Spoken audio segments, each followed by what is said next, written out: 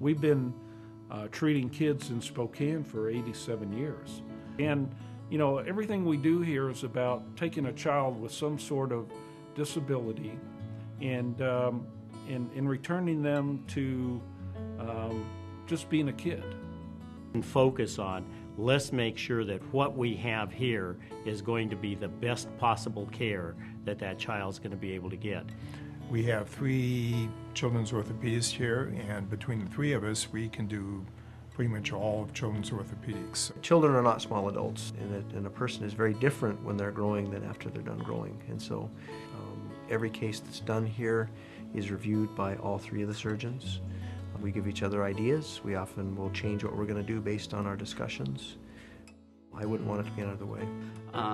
We actually do quite a bit of sports medicine. So we see a lot of kids with ACL injuries and other sports-related injuries as they go through growth, which again need to be often treated very different than you would in a 20 or 30-year-old.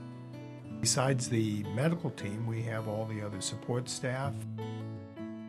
They're experts in taking care of kids with orthopedic problems. We have our own physical therapists, our own recreation therapists, nurses that are just trained around working with the problems that we focus on at Shriners Hospital.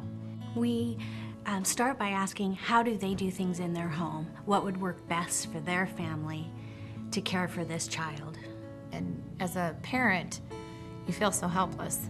And they told us everything to expect, and if we needed anything at all, they were there to help us, and everybody has just been amazing. We feel blessed. There's nowhere else in the world I'd rather be. I love it here. I love the physicians, the staff, and we're one big happy family. And we see the outcomes, which just it makes us want to see the next one and the next one. Just people need to know that any child that has any orthopedic need, our doors are open for them and they're welcome here. Because we're the best there is, you know. Very proud. Very proud to be a Shriner, and very proud of this hospital.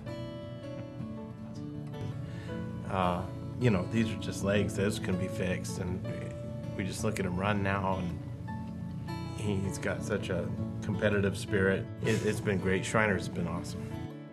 There's no disability for these children. None at all. Just the way they are. It's who they are.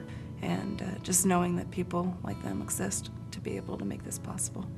I can't even explain.